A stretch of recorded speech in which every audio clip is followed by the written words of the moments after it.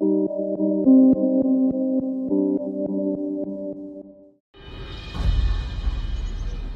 should be the most innocent members of society.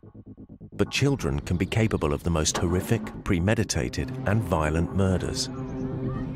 I thought they are so sadistic, what they've done to my son. Evil. Just pure evil. What drives these children to kill strangers, their family, even their closest friends?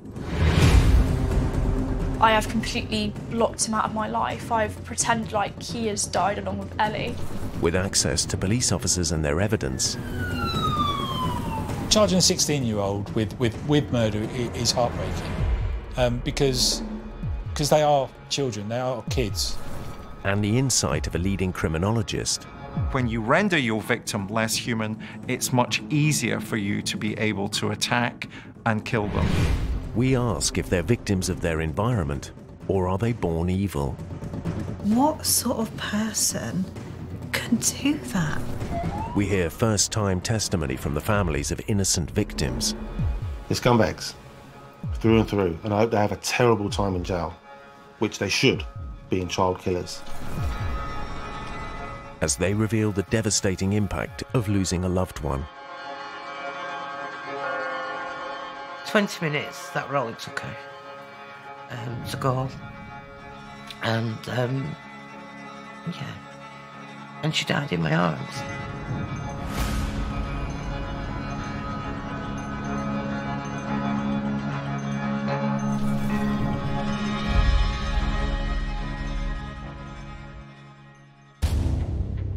On Monday the 7th of October 2019, in Hinckley near Leicester, CCTV captured 17-year-old Dylan West leaving his house.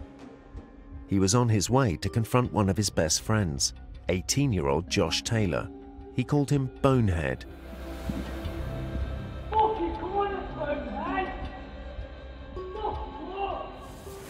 I've seen it all, the videos, plenty of times, more than I've wanted to see it.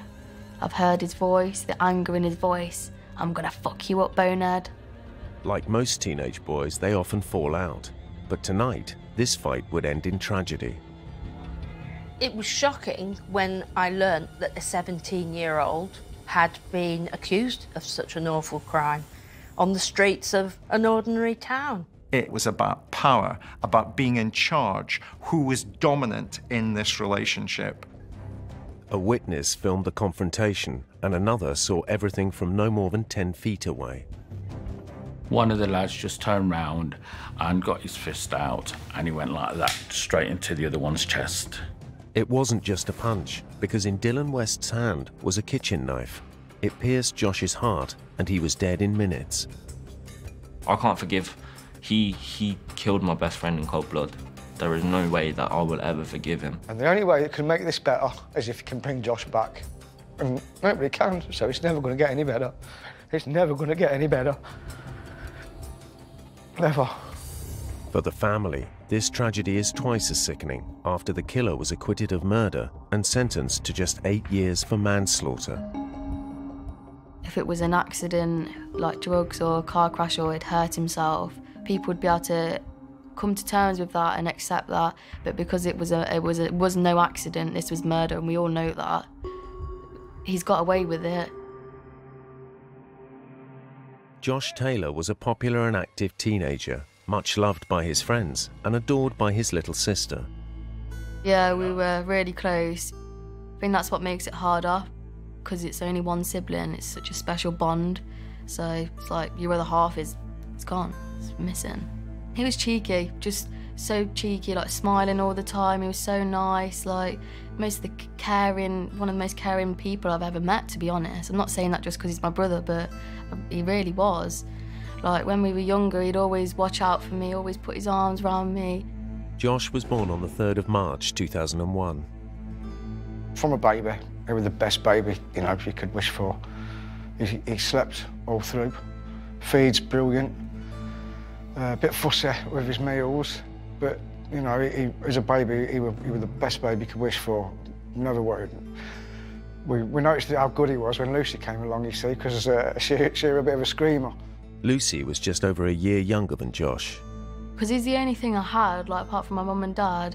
He was just, like, more like my best mate as well. Like, I felt like he was always there. You know, even though I'm probably more spoiled than him, he'd always never see me without. So caring and kind, considerate, and he didn't have a bad bone in his body, honestly, he didn't. He was great. I couldn't wish for a better brother. Josh had a passion for anything on wheels. He'd always wanted to be a mechanic, so I think he could have made something of himself eventually, definitely. He wasn't dumb, he wasn't stupid, you know. Josh and Lucy grew up in a quiet Leicestershire village, but after their parents split up, they moved to the town of Hinckley to live with their mum. Hinckley is an ordinary town. It doesn't really have that many issues that I'm aware of. I cover the Crown Court for the whole of Leicestershire, and we don't get a lot of major cases from the Hinckley area. Occasionally we do, but it doesn't seem to be a major crime area. It's an ordinary town, and people just get on with their everyday lives there. It used to be a hosiery market town, and quite an unremarkable town, really. It's not a crime hotspot. Josh had never enjoyed school, and moving to a new one only made matters worse. We both moved to the JCC school in Hinckley. I don't think we liked it very well, because we were just chucked in, and it's like a big college, you know, and he didn't really like it, so he left school just after he did his GCSEs. He didn't really like to go, so he used to skive off a lot. I thought, I've got to keep my eye on this one, because he's just like me, and he tried to be like me, and I didn't want him to be like me. I wanted to, you know, I was a bit of a tearaway at school and didn't do very well and come out with no qualification. I didn't want that for him. I wanted him to, you know, knuckle down at school and, you know, get on. In Hinckley, Josh met other like-minded teenagers who also often skipped school. He just doesn't like authority figures, and he just found it boring. Same as most people, do you know what I mean? They don't like school. It's just something we have to do. He was my best friend. He was the closest thing I had to a brother, if that makes sense. Like, we was inseparable. Without him, there was no me, and vice versa. In the friendship group that Josh joined was 17-year-old Dylan West. I met Dylan when he was like 13, and it was the same again, really. We just clicked. We played football, and we just clicked, you know what I mean? And then he ended up being our friend. He was in the friendship group, and we all got along. West grew up in a loving home with his mum. But some that knew him thought West showed signs of being a more volatile character. I don't know how to put it. It just feels like he's been drinking all the time, or like on something all the time. That's how it would be, because and you know when he's angry as well, because his eyes would go really wide, and you'd see like anger in his eyes, and you'd think, what's wrong with you? What's anyone done to you? As I thought he was a decent person, do you know what I mean? As I thought he was a good friend of mine. But obviously what happens behind closed doors is a completely different story. He told us, basically, that his mum had said that like, she was thinking about kicking him out because she couldn't control him and stuff like that. So obviously the side was there, it was just we never really thought about it. And there was evidence of a more destructive temperament that would one day end in tragedy. We had a big paddling pool up in the garden, and obviously Dylan West, he said claiming he was pissed off about something. They've come into the garden through my back gate. My brother's walked into the kitchen with his other friend, and all of a sudden we can hear, my mum and Josh can hear water rushing everywhere, and my mum's looked out the window and seen a burn mark in the paddling pool. So he's come in the garden and set fire to my paddling pool and then ran off, just out of anger. Never ignore that part of the context that we're dealing with here is childish immaturity. Dylan West was known for engaging in sporadic acts of irrational, violent, often violent behavior. He was showing off. Apparently he's always had this anger in him ever since he was young.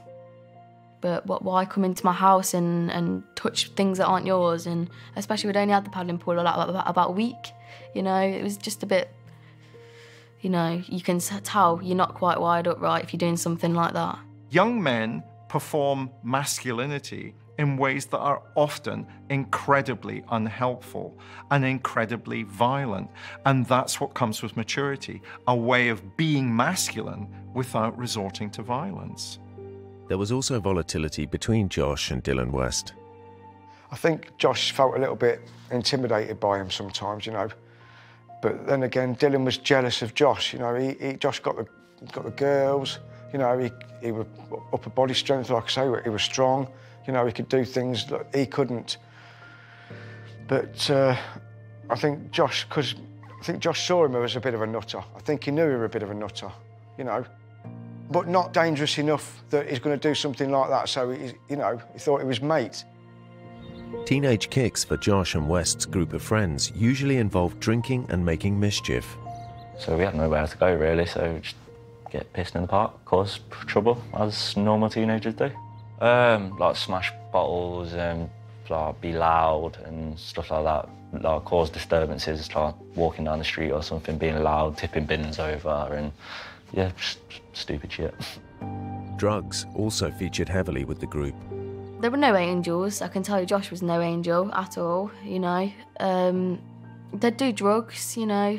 I wouldn't say it was anything really, really bad, high drugs. I know they'd smoke weed and, you know, have beers down there and probably have a bit of cocaine if that's what they did on a weekend.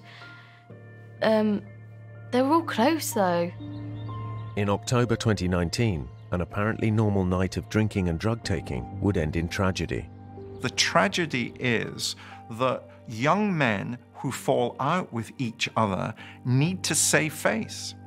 And some immature young men, or young men who are not thinking rationally, try to save face by attacking the person who they believe has disrespected them. And because of a stupid argument, I left him. And that I will always hold myself sort of responsible for what happened that night because I left him. Dylan did not like to be wrong. He didn't like to be proved wrong. He didn't like being told what to do, you know, and that's how it happened that night. In 2017, 16-year-old Josh Taylor moved to Hinckley, Leicestershire. He was a popular teenager, but one of the boys in his friendship group, called Dylan West, hid a temper that would one day boil over, and Josh would pay with his life. Josh's life feels like he's had that for nothing, and he's lived to the age of, what, 18? He's still a baby. He's only just beginning his life is, you know, and it's just been snatched away from him. To this group of lads, the 6th of October 2019 was just like any other. I'd message Josh in the morning, like, "Sound bro, I'm coming down, get the kettle on." And yeah, not every single day that I wasn't at work, we'd be sat here having a cup of tea in the morning. I'd wait for Josh to have a shower, and we'd go out, go and meet Dylan, go meet Kieran, and go to the park through the day, go play football. And then I went home to go and get food and a shower. And then I didn't go back out until like 10 o'clock that night. And then Josh messaged me saying, "I'll come out, we've got a bottle." The lads, Josh, Dylan West, Cameron and 2 others, had managed to be served 3 bottles of vodka and headed to Richmond Park, near Josh's home. Richmond Park's just down the road from here. It's where they always go. They went there every single day. It's quite a big open space, to be honest, so they just, you know, they used to have a smoke down there and a drink down there. And there's literally shops around the corner, a big football court, so they'd play football there. A big green bench that they'd sit on, you know, and just listen to music. They'd just chill out there. That's what they'd do. Because there's no place for us to go, do you know what I mean? There's no, like, in the olden days, there used to be like a disco for like the older generation or something like that. We don't have that, do you know what I mean? We don't have it. We have a youth club up the road, but it's not for our taste, do you know what I mean? So where else are we going to go? Simple as that, basically. We go and get drunk because we have nothing better to do with our time. So just like every other day, the lads headed to the park with bottles of vodka, but on this day, things would turn out differently. Lucy was with them for the first part of the evening. They've got a bottle of vodka, a bottle of lemonade, cups. So they've gone around the park, round the corner. We've sat there listening to music for a bit, everything's fine. So by the time we've left there must have been a drip left in the bottle. I said, it started spitting, it's got to be about 10:30 now. I said, come on Josh, you can walk me home now because it's only round the corner. So they've all walked me home up here to the end of my road. He says, all right Josh, love you, I'll see you later. And he said, love you, bye-bye. But 10 minutes later, Josh came back home. So he's come in and chucked his jumper in the washing machine. And then he's obviously gone into the drawer and got the smallest knife out of the collection to give to them to slashing tyres, because that's what they were doing. So that's why Josh had a knife in the first place, because they were slashing tyres. West was already carrying a knife, but now Josh also had one, a fact that would have devastating consequences. As he rejoined the group, Dylan West's violent side came to the surface. And then we were walking back up to the park, and then Dylan has put a knife straight through the tyre of a car. And then I live like near where he did it. So obviously I started going mad at him, saying, why are you doing that, bro? Like, I've got to live on the street. I've got to walk up and down the street every day. Just trying to make us laugh and trying to show off and trying to be something he ain't, really. As most people are when they're drunk. But in my eyes, that's an idiotic move, do you know what I mean? That's a very stupid thing to do. Like, you have to walk up and down the street as well to go to Josh's, to go to the park, do you know what I mean? So it's just stupid in my eyes. Cameron confronted West. And we've squared up. And I had my fist clenched, he had his fist clenched. We stepped in front of us and said, Cam, go home, it's not worth it. He's drunk, just go home. So I did. Cameron took Josh's advice and went home. My last words to Dylan was that you're a prick for doing what you did. And I'm angry with you, just leave me alone. And then I turned my back and walked home. The rest of the group reached the park benches and continued to drink. I know that 3 bottles had been purchased that evening. They had consumed a vast amount and they were larking about. The atmosphere was perfectly okay. Things took a sinister turn, however. At some stage, Dylan West had borrowed Josh's Bluetooth speaker, and then Josh asked for it back, which appeared, according to the witnesses, to annoy Dylan West a bit. And he either threw it down or threw it towards him, and as a result, that was broken.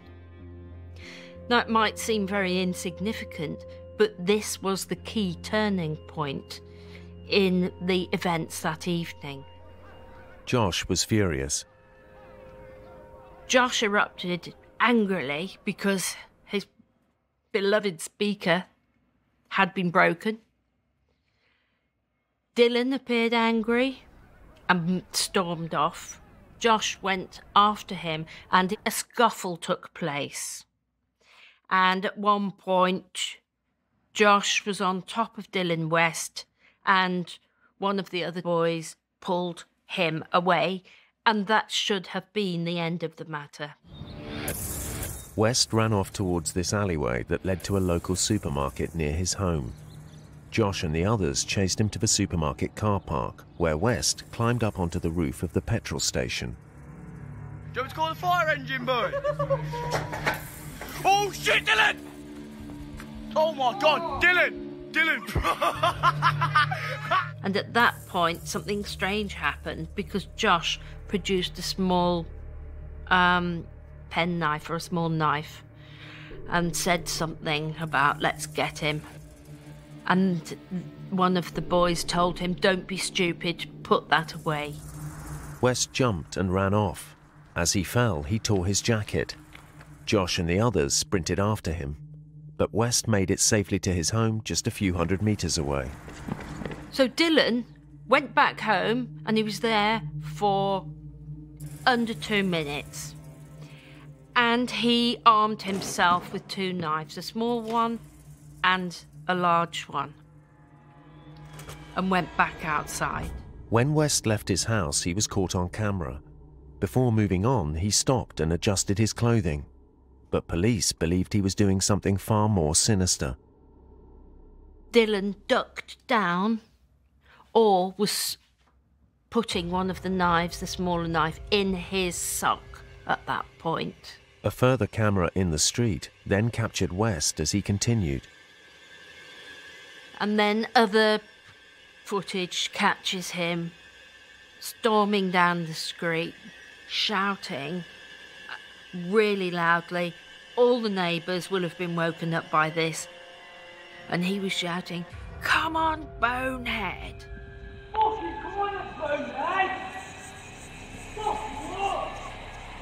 I've seen it all, the videos, plenty of times. More than I've wanted to see it. I've heard his voice, the anger in his voice. "I'm gonna fuck you up, bonehead." That's what he called my brother, bonehead. You know, "I'm gonna fuck you up," over and over and over again. I can hear it in my head.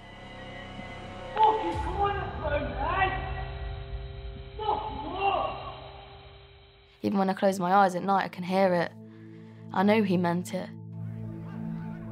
He was out for blood that night, and that's what he got. West caught up with Josh and the two other friends at the end of his road. A parked-up taxi driver saw what happened next. Yeah, it was approximately 12:30-ish, I think it was, 12:30, 12:40 when the lads walked past. Two of the lads were walking ahead, and I don't know what they were talking loud. I don't know if they were trying to annoy neighbours or annoy each other or whatever they were doing. Josh and West were arguing at the top of their voices, but keeping their distance. They had both been drinking heavily, using cannabis, and both had knives. Cannabis use, especially cannabis abuse, will increase your sense of paranoia. Paranoia is an irrational suspicion that someone is out to do harm to you. And again, therefore, we can think about how paranoid the group dynamic became when people are fighting with one another, when people are using violence to try and reestablish a sense of identity, a personal identity within a group dynamic. That paranoia is overladen in all the dynamics that we see that would lead to Josh losing his life. The argument alerted others on the street, and an off-duty police officer started recording the scuffle on his phone. What happened next would wreck a family, send shockwaves throughout the community, and cause massive controversy in court. No, I've never seen anything like that before, but it's common sense when somebody's on the floor and he's not moving, and there's no blood pumping out when you're trying to pump his heart, then, you know, it's not good news. I wish I was there, because I would have just told him that how many people love him and that he's still loved. In October 2019, 18-year-old Josh Taylor from Hinckley, Leicestershire, was out drinking with his mates late into the night. One of the group, 17-year-old Dylan West, was known for sporadic violent outbursts. His mother had already said that she can't control him. He got, but we'd never seen that side of him. We'd never seen the angry side of him. After West had broken Josh's Bluetooth speaker, they briefly fought. Then West ran home and armed himself with 2 kitchen knives. Of course, friendships break down. Inevitably, over time, you fall out with your best friend. But your best friend is someone with whom you share more intense moments of joy and pleasure. It's the person you seek out to share an experience with. And of course, if that falls apart, this is also the person you want to do the greatest amount of damage to, because you've opened up to them in the past. They know secrets that you might never have wanted to share with anyone else. And so don't ignore the intensity of the relationship that's going on here. And don't ignore the fact that when young men fall out with each other and try to regain a sense of face, they might resort, in extreme circumstances, to killing one another. As Josh and 2 other friends walked towards Dylan West's house, they met him coming the other way. Dylan and Josh were on opposite sides of the road, shouting at each other. They'd already passed a taxi driver, parked up waiting for his next fare. Now they came back. They're all walking towards me again. And one of the lads was walking one side of the road, the other lad was walking on the other side of the road. But as they were getting closer and closer to me, they were sort of veering in onto me. Josh and Dylan got closer and closer. I was just minding my own business there, sitting there, waiting for the phone. And then as they come towards me, it just come to my mind, I can't turn around. There's not enough room here to turn around. So I stayed there. And then all I've seen was one of the lads, his right fist come round and punched the other lad straight in the chest. So as they come in front of the car, and as they veered in front of the car and they stood there, one of the lads just turned round and got his fist out, and he went like that straight into the other one's chest. And that's all I saw. A few doors down, an off-duty police officer had been recording the unruly teenagers on his mobile phone.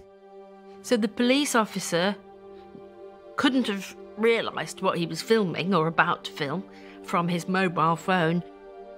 That was the moment that Dylan West stabbed Joshua in the heart. It was one single blow.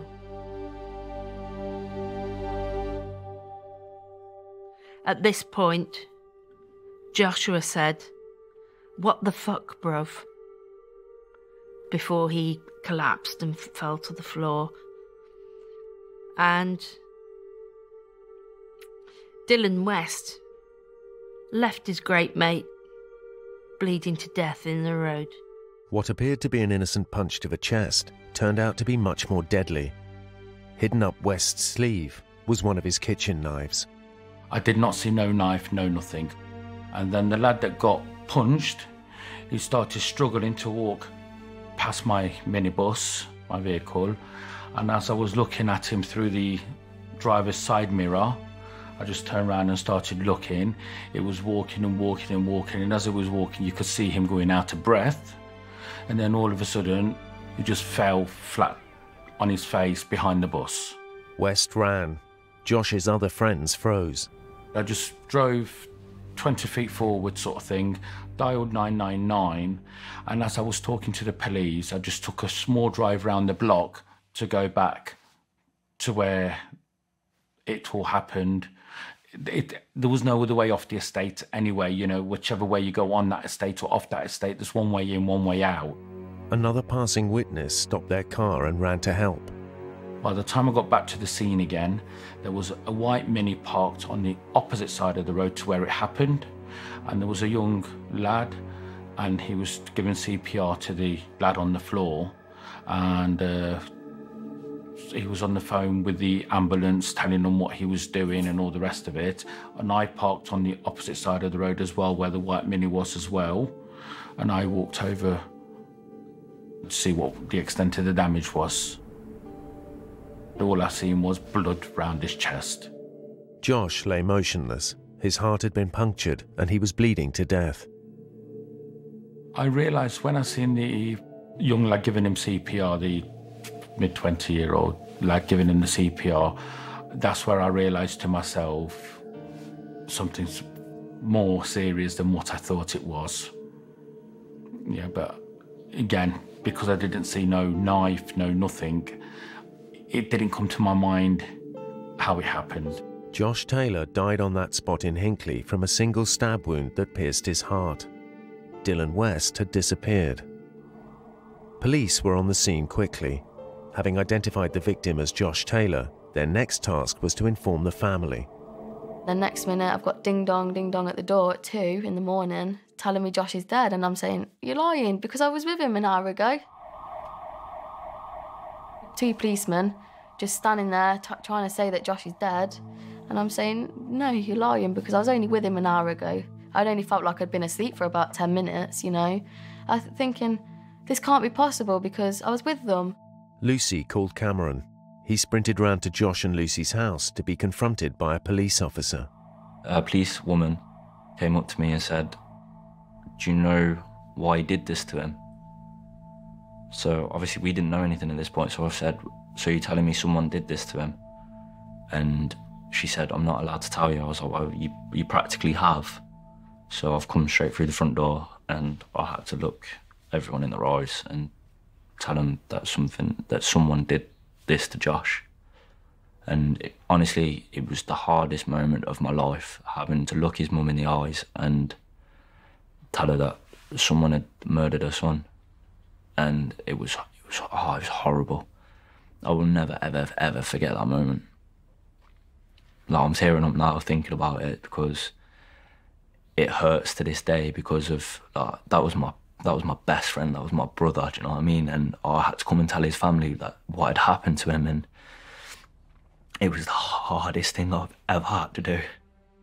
And I felt like I just wasn't a person anymore, you know, like I felt like a part of me had died, had gone, it was missing. And it was worse because I didn't know where Josh was. I didn't know where they'd taken him. You don't think anything's going to be ever that bad, you know. You don't. Even though you hear the words, you'd never believe it. You'd never believe it. I just still don't believe it now. Police were hunting for Dylan West. He'd run back to his home, seen and heard by many witnesses on his estate. He washed the knife. I think his mum already knew about this as well. He washed the knife, didn't wash all the blood off, obviously. Went down his garden, jumped over his back fence, down the alleyway at the back, and someone was watching from their top window the whole time of him shoving it underneath a car. The police would recover that knife, and it took them only 10 minutes to find West back at his house where he was arrested. He denied murder and continued to deny it all the way to court. I've got a daughter to think of, so I can't leave her, because, you know, when her mum and dad are gone, when I'm gone and Tyra's gone, she's not got a brother now to share that with, you know? That's all been stolen away from her, you know? It's ruined my daughter's life, it's destroyed us, it's destroyed our family, it's destroyed my mum and dad. I couldn't sit into that courtroom when he was on the stand because I couldn't trust myself. I'm not getting up and strangling him to death or poking his eyes out, because that's what I would have done. In the early hours of Monday the 7th of October 2019, 18-year-old Josh Taylor from Hinckley near Leicester died of a single stab wound to the heart. Josh's killer was one of his best friends, 17-year-old Dylan West. Within minutes of the attack, he was arrested at home and charged with murder. The next morning, he appeared in court. I first saw Dylan West when he entered his plea at the Crown Court. The first impressions were he just looked like an ordinary young boy, really, and what on earth was he doing in this situation? It didn't make sense for someone who looked like an ordinary kid facing such a major charge, because he was originally charged with murder and he pleaded not guilty to that. The trial date was set for March 2020. Josh's sister had the task of identifying her brother's body. Yeah, it was, I'd say, the hardest thing I've ever done in my life. All I wanted to do really was just hold his hand, and I couldn't even do that because second autopsy was on his hands, so we had to wear thick gloves. It was a mess. It was disgusting. He made a mess of him, big time. Yeah, it was not nice to see, but I'm glad I did. No dad wants to see the son dead, do they? Just knowing about it, it's bad enough, you know. Just knowing, and every day you wake up and it's there. Every day you know he's gone. You know he's gone, and you just think, what's the point? What is the point anymore, you know? He was my purpose in life. You know, both of them are. And half of it's gone. And Lucy would have to bury her brother. Horrendous. Horrendous. It was horrible, especially because I had to do it all on my own as well, because my mum, she was in bits, so she couldn't deal with that. So it was like the flowers, the coffin, the service card, his clothes that he was wearing, everything was done by me, basically. Where it was, where the wake was, the burial.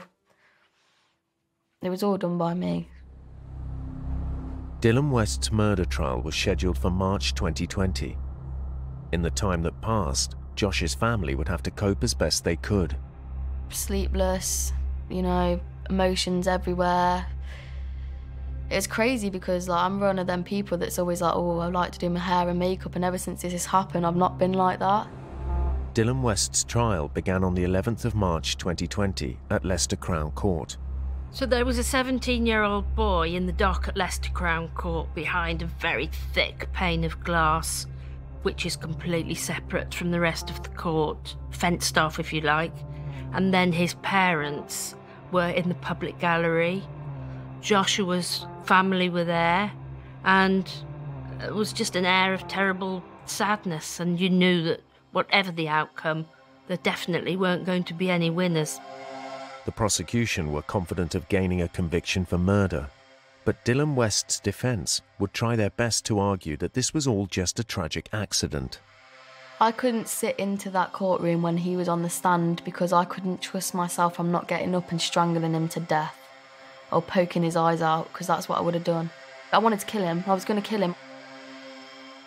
West's defence team claimed that the tears in his coat were not caused by jumping off the roof of the petrol station that night, but that Josh had tried to stab him.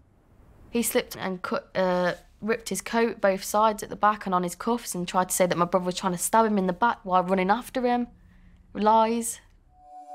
They told the jury that West was in fear of his life and that he had come back out of his house to smoke a joint and chill out. But he'd armed himself with 2 kitchen knives and was seen by witnesses charging down his street, screaming at the top of his voice.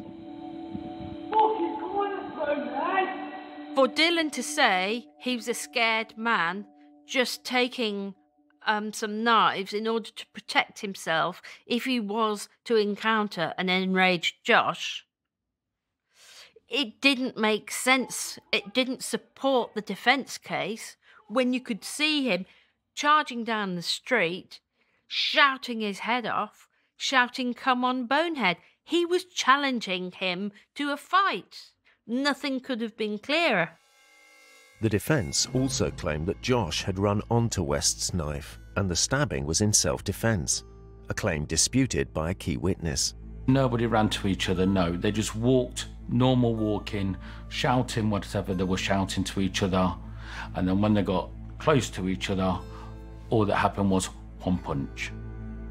The way the lad punched his friend, it was meant to be. It was so hard that it was meant to be. I don't think it was an accidental punch because it was so hard that even me sitting in the vehicle, I felt it. Dylan said that Josh appeared from around the corner and ran at him. He claimed that Josh was armed and in fear of his safety, he had a fight or flight moment and he just hit out whilst holding the knife in his hand. He never raised that knife to Dylan. He never touched Dylan with that knife. I think he believes his own lies. I do. I think he believes that Josh ran into that knife and he didn't. I've seen it for myself. You know, I don't know if he does believe his own lies or he's tripping up on his lies or he's just trying to make more lies, but everything he said on that stand was not true. The jury were also told of Dylan West's actions after the killing. Why did you get another knife, 2 knives, Dylan? Why did you hide the knife after Dylan? Why did you wash the knife after Dylan? Why did you get changed after Dylan? It was all about that. And I feel like in court, none of that was relevant. The question for the jury to consider was whether or not West had intended to kill Josh. If he hadn't, then they could only convict him of manslaughter. So what did he intend? He was angry in the moment. This happened in the heat of the moment, in drink. It was something that should never have happened. These were 2 friends. It's an absolute tragedy. And the jury must have found this a very difficult case indeed. They did, because on the 23rd of March 2020, they found West not guilty of murder and guilty only of manslaughter. The family were devastated. They were deeply distressed. They were looking for a conviction to murder. But as far as the jury were concerned, the evidence didn't stack up. The Crown prosecutors were even shocked by the verdict. They were gobsmacked. They were absolutely gobsmacked. And they said, I don't know what they're looking at. I don't know what the jury's looking at. She says, I really don't know what they're looking at, but it's obviously not what we're seeing. Because, you know, he's guilty of murder. He was guilty of murder, not manslaughter. He's a murderer. He's a murderer. manslaughter means there wasn't a clear, deliberate intent to kill. But when you stick a knife into someone's chest, what is it that you are intending to do? Are you intending that they get up and go home afterwards? Well, Joshua never got up and he just died where he fell, more or less. For the manslaughter of Josh Taylor, West was sentenced to 8.5 years. When West was sentenced for the manslaughter of Josh, the judge said this was an insignificant falling out over a trivial incident.